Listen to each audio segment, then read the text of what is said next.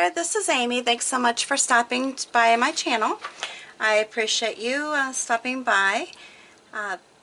Tonight I'm going to show you how easy it is to paint glasses with acrylic paint. It's actually the folk art enamels, and I'm not sure yet, might be a mix of the multi-surface as well, but it is acrylic paint. This is gloss acrylic paint, and it is a folk art enamel paint. And this is Italian sage that I'm starting with on the glass. I'm taking you along, kind of doing it a little bit differently this time, taking you along as I'm actually painting the glass. So right now I put the base on, started by taping the glass, and then I use a 3/4 inch Scruffy brush, and I'm going to actually use the Scruffy brush to base coat the glass. And my plan is to do a design around the top of the paint, but you'll have to stay tuned to see what I end up painting around the top. So if you ever wanted to paint on wine glasses and you weren't sure really how to do it, you basically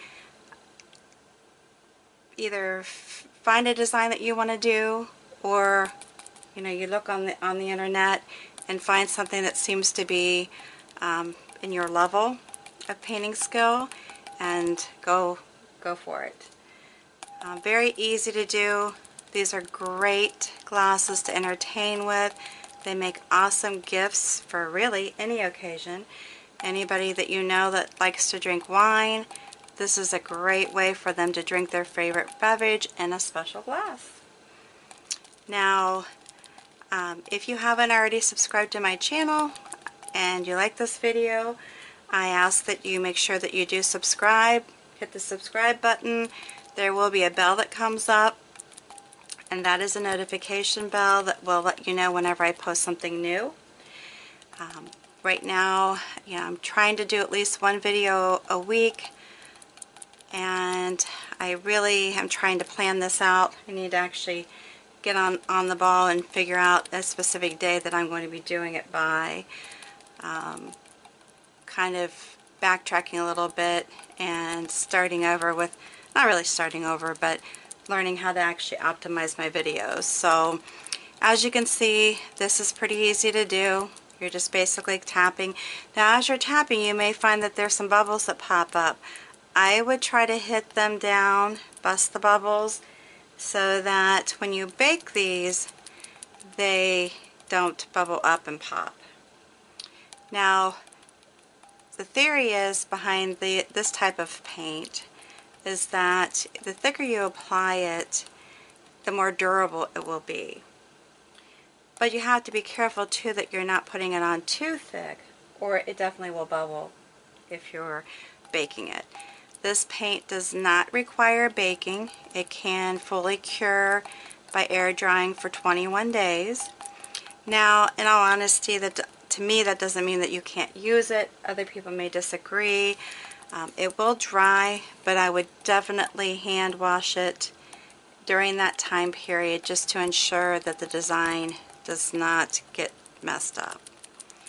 If you're worried about that, then let it dry fully for the 21 days and then use it. Also, get a lot of questions. People want to know about spraying the glasses with some kind of a sealer, varnish, or whatnot. You're really not, with the folk arts paints, you really are not required to do that. That's not a step with painting these glasses, whether you're baking them or you're air drying them. I, however, have gotten into the habit of putting I want to make sure this is the right one, but the Mod Podge, which is dishwasher safe gloss. I really like this. It does make a nice seal on my glassware, and then I'm not worried as much about the paint chipping off. I do need to tell you though, if you hand wash your and treat your glassware like fine china, it's going to last for a long time. I have a cup that's actually a coffee cup that has been, honestly, not really paid much attention to as far as how it's being handled. It's just been thrown in the sink, I don't know, put on the bottom rack of the dishwasher, which is not recommended. Definitely not a thing to do. And really, the design is not so bad after all the misuse. Really, you know, it has not been taken care of as far as that goes, as far as following, you know, the do's and don'ts of hand-painted glass. You just got to, you know, keep in mind, this is not something that's like something that you would be doing clay that's fired in an oven, you know, a hot, you know, kiln kind of oven. This is just hand-painted glass that's, if anything, baked in your home oven. So treat it with kindness, and it's going to last a long time. Now, I did come down, getting back to the glassware here, come down a little bit on the stem. Personally, I ran out of tape, I'll be honest with you. I would tape it to get a clean line here, tape it, and then paint. But I'm going to end up dotting it or doing some kind of a finish on it, so I'm not too worried about it with the jagged lines, or if it's not completely even, it's fine. And I'm just kind of going back over, not only looking for bubbles, but trying to put a texture in this. I want the texture. If you want it smooth, you know, you can use a different type of a brush and put it on smoothly. I'm intentionally wanting to see, there's a bubble right there, and I need to make sure I pop it. Alright, I think I've got good coverage. So what I'm going to do now is come back to where I started the tape, and I am going to pull this, well, that's not good. I am going to pull this off while it is wet and not allow it to dry, because often what happens is the paint will dry to the tape, and when you're doing this, it'll pull the paint off. So that's why, if it's a situation where you are able to do that, you know, sometimes there's situations where you're not able to pull it off at the time, you know, go ahead and get it off of there. So here we are with this step so far, and I actually did put a heat gun to this one, so it's not as bumpy anymore. But anyways, I will be back with the next set once I get this to dry, because I want to make sure it dries, since I'm actually going to be painting over the top of it.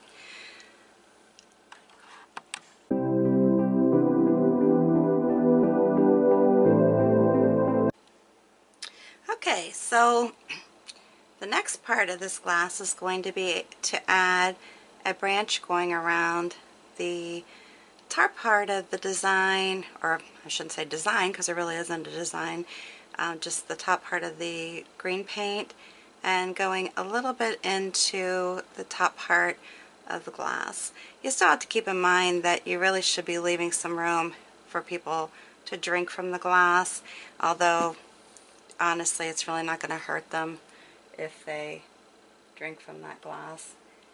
Paint is non-toxic. Alright, so basically what I'm using for this part of the design is a number 4 round brush. I am using the Folk Art Enamel Warm White, Real Brown, which is Folk Art's multi-surface paint, and then Wicker White, and that's a Folk Art Enamel. Alright, so I'm basically just starting, you know, really just starting anywhere here on the glass, doesn't matter.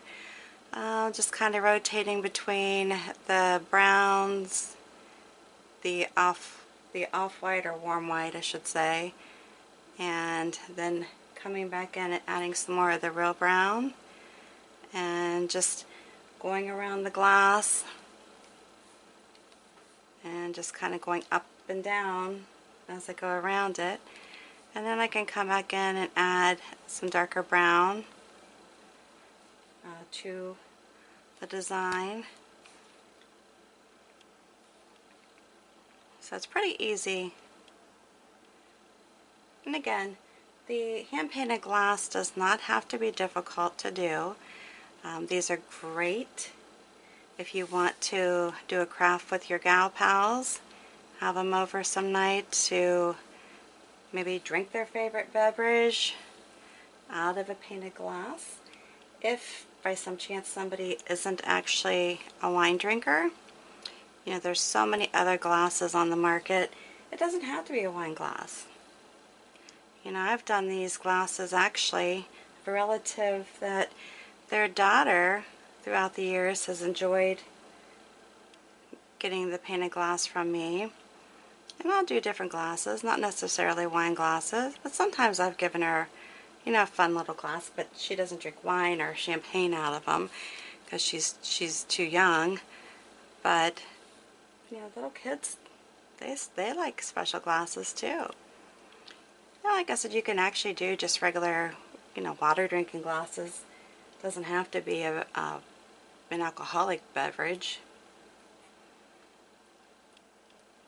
Like I said, when you're doing the vine, I think the vines, or the branch part of the vine, is very, just kind of, you know, flows. Doesn't have to be anything like really major, just kind of sporadic. And like I said, you just see that I'm kind of rotating and adding some different color, not different colors as far as red, white, and blue kind of thing. It's just more of the warm white, the wicker white, and just traveling about the glass around it as I go. Now, so far, if you like this video, make sure that you're subscribing to my channel. Hit that bell that comes up. That is a notification bell, which means whenever I post a new video, you will be alerted to it, and then you can choose if you wish to view it at that time or save it for later. Once you're through watching this video, because you want to stay tuned and see what design I end up with, because this is not finished by any means. Make sure that if you like this video, you share it with your friends. Give them the opportunity to view it. Make sure you give me a big thumbs up if you like the video. I would appreciate it.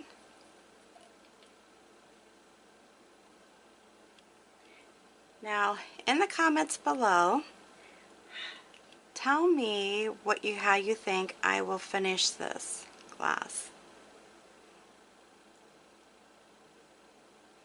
What kind of a finish do you think I'm going to put on it, as far as what am I going to add to these branches? Will it be something as a floral design of some sort? Do you think you're going to find that I just do a leaf pattern around it? There are so many options, you know. I think painting the kind of branchy kind of design around the glass, though, is so pretty. Just so pretty. Kind of reminds me of winter, though, which, you know, we're just getting into spring and summer, so I don't want to push that on us too soon.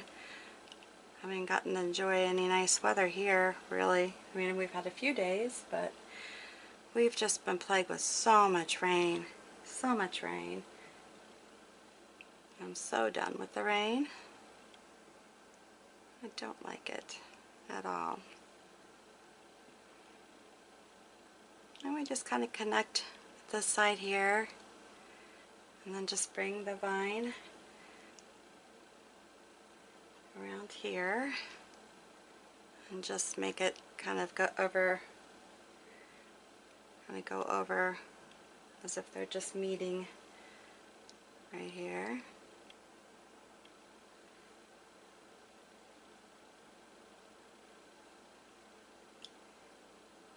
Yeah, I'd like to hear your comments though of what you think, how you think I'm going to finish this. Will it be with flowers or will it be with leaves? What do you think you're going to find when you come back? So you have to stay tuned, you have to keep watching in order to see.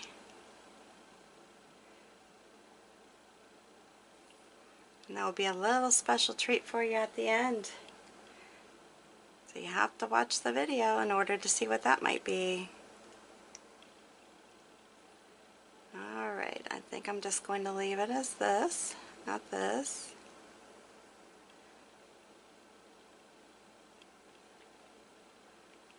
A little...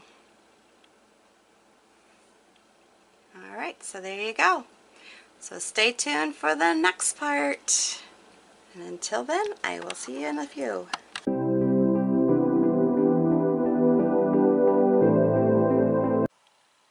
Alright, so I got both of these painted with my vine. So they're ready for the next step. They've had some time to be able to dry for me to finish and move on to the next step, which now I know I asked you to comment below if you think I'm going to just finish it with leaves or do anything else to it. So I'm kind of anxious to see what kind of responses, if any, I got. Alright, so this point here, I am going to add some leaves to it and just kind of go around each glass and see what I can do here. I'm going to go into having the wiggle ones, the wiggly leaves, and this one, if you notice, is dark on one side and light on the other. And I run that through there. Isn't that pretty? I just love the combination. Now, I think I forgot to mention this. I am using citrus green and my favorite Thicket green. The Thicket is the folk art enamel. Citrus green is the multi-surface. For the purpose of painting these leaves, I am using a flat brush, number 12, which is the plaid one-stroke brush. Now, we will continue, and I'm just going to be going around, and I'm just going to rotate these leaves so that they're not all the same color as far as how the paint is applied, meaning like now this one is green on both sides, light green, excuse me, they're all green. And I'm going to do that. Now I'm still trying to make sure that I don't hit this rim, so you do have to keep that in mind. Now I think on this one I am going to come down here, and this one is just going to be all green, dark green. I'm sorry I keep saying that. Dark green.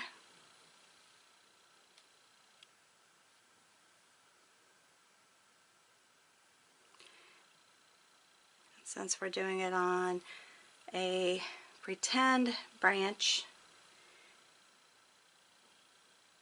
I'm going to be doing them, some of them upside down, some of them front facing, and just rotating them.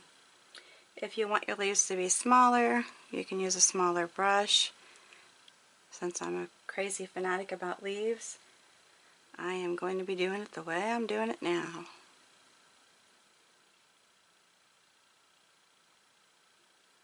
Okay, so there's a lot of different leaves. And make sure that you subscribe to my channel if you haven't already. And when that little bell pops up, make sure that you hit on that, because that will give you a notification whenever I post something new. with the notification, you can silence it so that you don't actually have to look at it right at that time. Save it for later, whatever you want to do.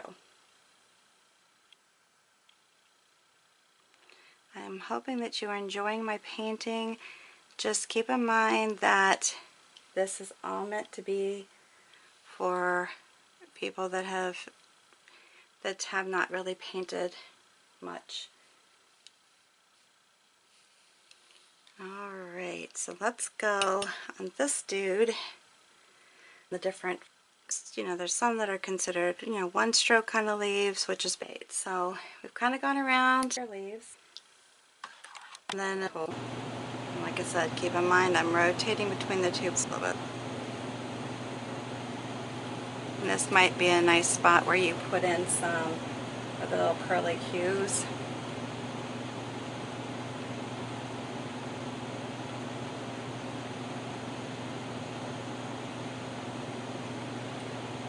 And I do scrape my paint off. I haven't washed my brush since I was painting this.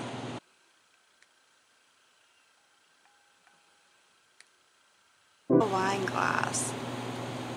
Of course, you might want to find out if they like red wine or white.